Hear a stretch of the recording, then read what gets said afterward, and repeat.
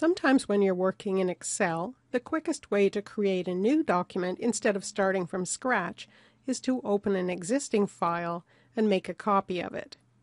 You can click the File tab in Excel 2010, go to Open, get that file, and then come back in here and do Save As.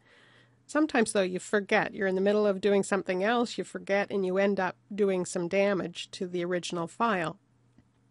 A different way to create a file from an existing one is to go to the New tab, go across in the Templates, and click New from Existing.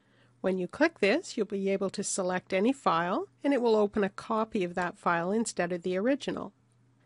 Another way to create a copy of a file is to go to the Recent tab, and if that file was used recently, you can right-click on it and click Open a Copy.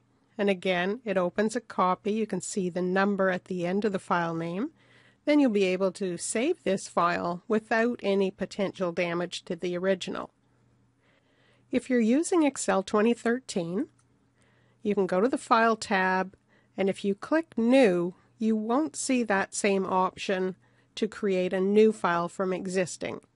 But they have kept the option for recent files, so if you click Open, you'll see recent workbooks here, and you can right-click on one and open a copy. So this is a quick way to open a copy, and it keeps the original file safe. For more Excel tips and tutorials, please visit my Contextures website at www.contextures.com.